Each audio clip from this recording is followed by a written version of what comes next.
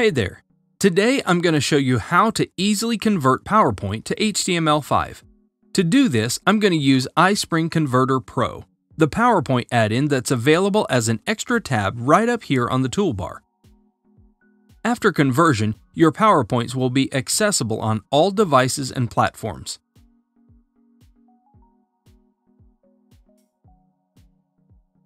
This presentation has animations and transitions in it, but don't hesitate to pick whatever effects you want, because they'll all be preserved after you publish. You have a ton of publishing destinations to choose from. Using the My Computer tab, you can publish the presentation for uploading online. The iSpring Cloud tab publishes your presentation directly to iSpring Cloud hosting and sharing platform.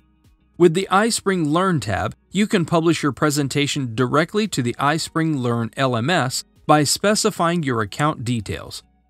Using the LMS tab, you can create e-learning content ready for uploading to virtually any learning management system. You can choose from different standards including SCORM 2004 and 1.2.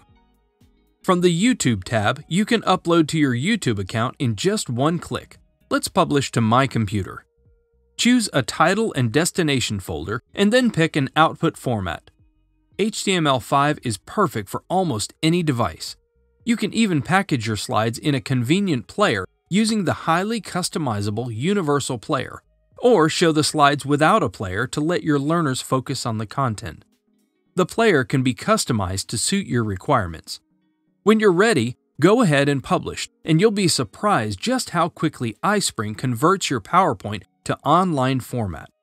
Once your course is published, you can view your course, open the folder where your course is saved, share the course on iSpring Cloud, email it, upload it to your website via FTP, or create a zip version of your published files. Thanks for watching. Now you know how to convert PowerPoint to HTML5.